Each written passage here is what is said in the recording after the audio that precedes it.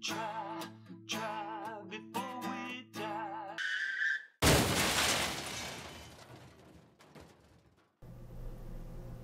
Now the bottle don't move to the beat of just one dram.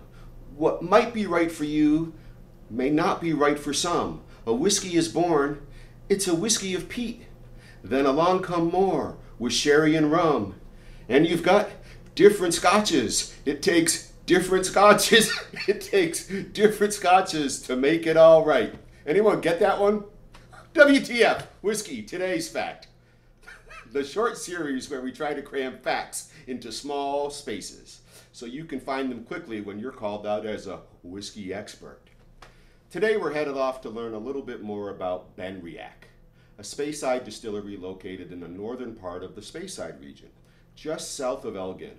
We'll remember the Elgin Classic range from Glenmorangie, another Speyside whiskey. Benriach was founded in 1898 by John Duff.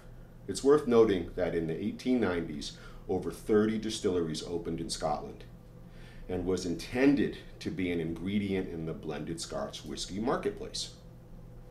Ben is a Gaelic word that means hill, and Benriach was built upon a hill that was part of the Riach farm. Voila!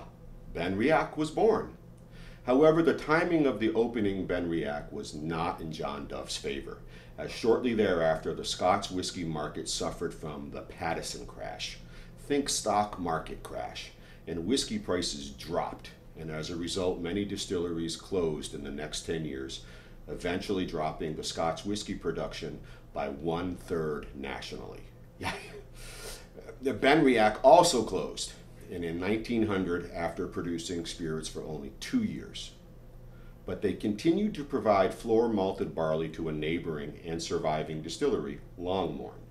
This process of keeping their toe in the pool allowed for their facility to remain viable for decades, even though they only produced malted barley for export via rail, train.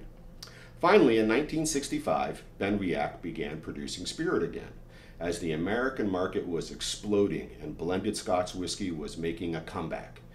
And in 1972, Benriach began to utilize peat in their process, bucking some of the traditional Speyside methods, as peat is an Isla region staple.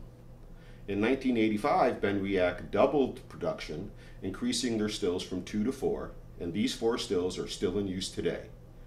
1994 marked Benriach's entry into the single malt Scotch whiskey world, and they still endeavor to create single malts that recreate that original flavor by accessing a secret supply of their original run of single malt to compare with and of course tinker with until it's just right. Shutting down again in 2002 and bought by new owners in 2004, production began again immediately, and Benriach was now releasing a classic Speyside offering, a peated style, and a newfangled triple distilled version as well. And they had casks in the warehouse from the late 1960s. Things are looking good for Benriach. So keep your eyes out for 1994 Benriachs, the first year they offered single malt. And that's whiskey. Today's fact, the water of life. Did you get it? Different strokes?